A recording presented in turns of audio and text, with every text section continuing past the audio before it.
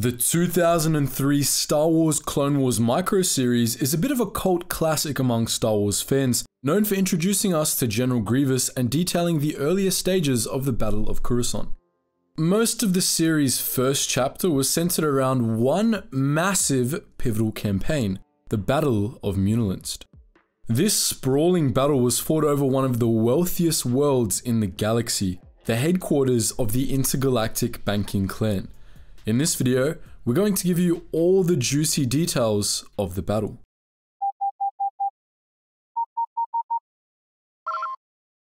Attention, Sergeant on deck!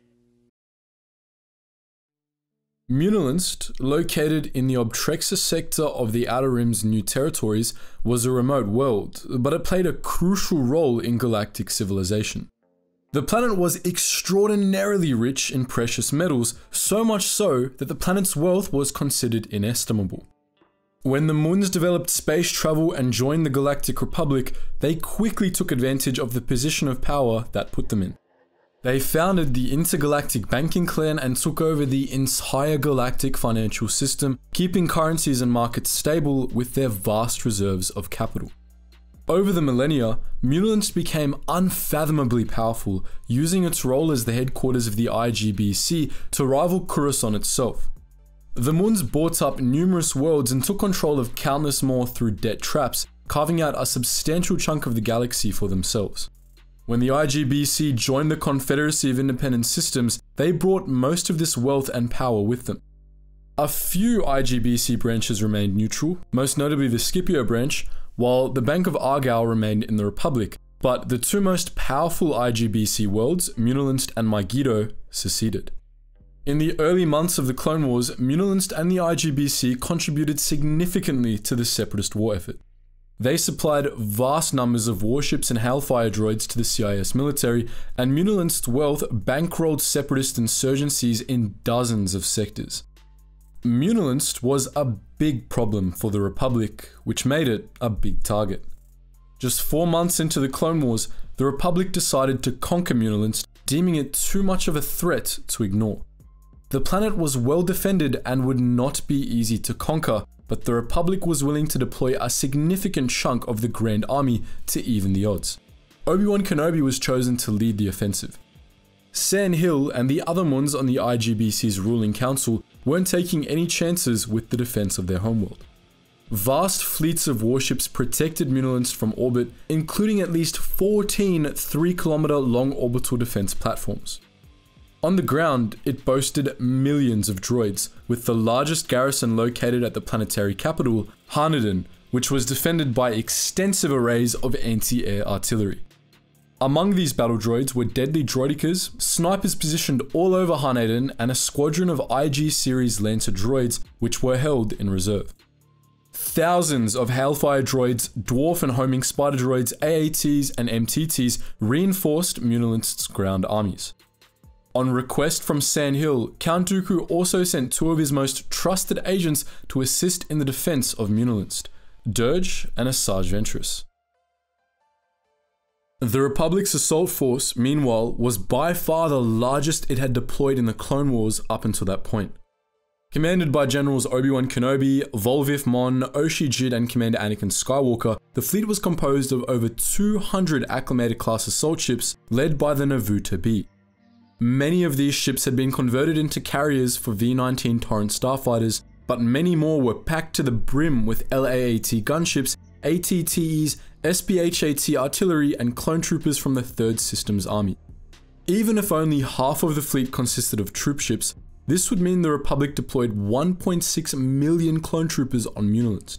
If the majority of the fleet were troop ships, that number could have been double. The Republic was playing for keeps. Upon exiting hyperspace above Muunilinst, the Republic's assault ships immediately disgorged all of their LAATs and starfighters, landing the first wave of their assault force before the IGBC fleet could respond. As Anakin Skywalker took command of the Republic starfighter squadrons, the Republic's carriers engaged Muunilinst's gun platforms, while the troop ships descended to the planet's surface. Jedi generals led the first wave of clone troopers in a rapid assault on Muunilinst's major cities, with General Kenobi spearheading the assault force on Harneden. The gunships took serious casualties from Hellfire droids and artillery emplacements, but they nonetheless deployed the first wave of clones, which cleared zones for the assault ships to land. As the first wave of clones clashed with the droid army on the outskirts of Muunilinst cities, the assault ships deployed the rest of the army and SPHATs. As the battle took shape in space and on the ground, General Kenobi deployed his secret weapon, the Muunilinst 10, a squad of ARC troopers. Led by Alpha 77, also known as Captain Fordo, the Muunilinst 10 deployed via gunship into the heart of Haneden. They immediately came under fire from snipers and AATs, but rapidly neutralized these threats and proceeded to their objective, a massive cannon located at the base of the IGBC's command tower. They scaled the cannon, destroyed its droid defenders, planted bombs on it, and blew it to hell without word of their incursion making it back to IGBC leadership. Once the job was done, the Muunilinst 10 scaled the command tower where they would lie in wait for the next stage of the mission. By that point in the battle, the assault on Haneden and the other cities was well underway. Republic forces had proceeded according to the standard GAR battle plan up to that point. The advanced force and the bulk of the army had linked up and pushed the droid armies back into the cities, while the SPHAT columns advanced to the front lines. The SPHATs proved crucial to the Republic offensive. They pummeled everything in their path with turbolaser fire, annihilating whole companies of droids with each shot.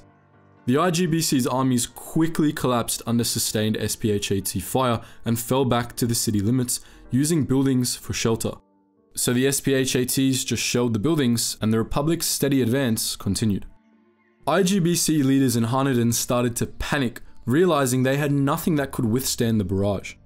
Their fears were exacerbated by the destruction of the cannon at the base of their tower, which they erroneously attributed to the SPHATs.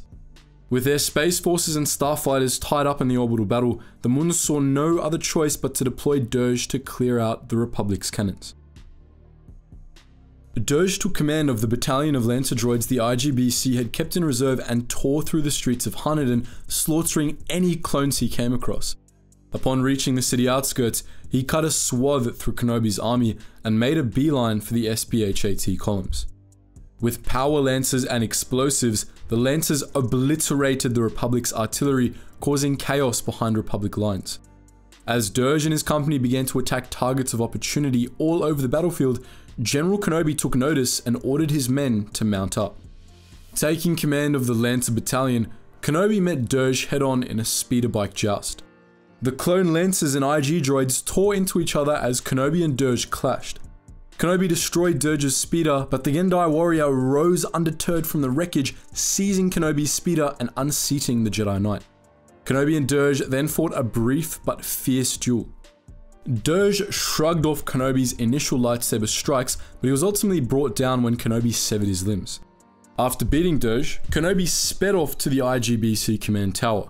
As the remnants of his army regrouped and tore into the remaining droids, Kenobi joined the Muunilinst 10 and launched a surprise attack on the Mun's command center.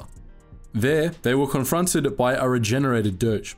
After a fierce battle, Kenobi crushed him, or splattered him more accurately, yet again. The command center and most of the IGBC's leadership were all captured. As Republic ground forces mopped up the remnants of the defense, the battle raged in orbit. Under the leadership of Commander Skywalker, Republic space forces steadily dismantled the IGBC fleet, destroying the defense platforms one by one. Victory seemed near at hand when a new assailant joined the battle, a Genevex-class starfighter piloted by Asajj Ventress. Skywalker and Ventress began a ferocious dogfight, which took them from orbit down through the streets of Haneden and then back again. Ventress ultimately fled into hyperspace, luring Skywalker after her. They finished their battle on the surface of Yavin 4. Meanwhile, Republic forces under the command of General Mon mopped up the remaining defenders, both on the surface and in orbit. Eventually, Kenobi's forces found and disabled the central control computers coordinating the defenders, causing the remaining droids to shut down. The battle was won, and shortly afterwards, Skywalker returned from Yavin 4 in Ventress's starfighter. Few battles in the Clone Wars had anywhere near as much impact as the Battle of Muunilinst. The Banking Clan headquarters remained under Republic occupation for the rest of the war. After the war, the Republic occupation became an imperial one which lasted for over a century, as Muunilinst was unfortunate enough to remain part of the imperial remnant for the rest of known galactic history. During the Clone Wars, it provided an economic boost to the Republic, and its fall was a serious blow to the Separatist war effort, a major loss of capital, production facilities, and personnel. The IGBC chairman, San Hill, and the other banking clan leaders were all captured. Hill was later freed from Republic custody, but the others weren't so lucky as far as we know. Republic casualties were substantial, yet minimal compared to the Separatists. Muunilinst got shafted hard by this battle, but hey, we can't really say it didn't have it coming. But what do you think? Are there other early Clone Wars battles you'd like us to take a look at?